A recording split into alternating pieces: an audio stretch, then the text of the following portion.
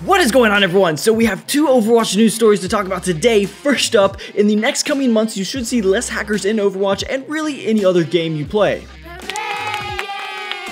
All this due to South Korea just passing a bill that directly punishes the makers of game hackers. So if you're someone in South Korea that builds aimbots, hacking programs, and or scripts in general that are against any game's terms of service, you could get a punishment for up to 5 years in jail or $43,000 in fines. Now, if you live outside of South Korea, you might be wondering how this affects you, and ultimately comes down to that South Korea is the esports capital of the world, which means many of the aimbots and scripts are created there. So now that there is a new law that has been passed, you should see less hacks within Overwatch and any other game you play. If you want to read up more on this story and how it affects you, the people at PvP Live wrote up an entire article on all the details. I'll link in the description to the full story, make sure you check it out.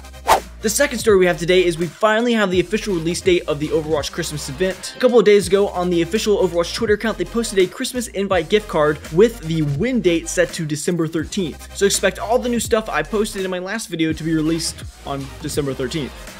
And finally, I know many of you hate May, and luckily even the Overwatch team feels your pain. On Twitter, the official Overwatch Twitter account replied to someone that said, if you're gonna have snowy maps, make it so that May's attacks are stronger / last longer. Makes sense. And here's whoever runs the Overwatch Twitter account's response.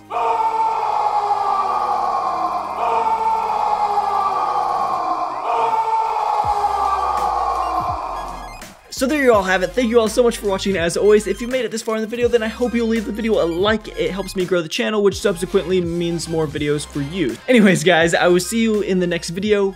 Peace.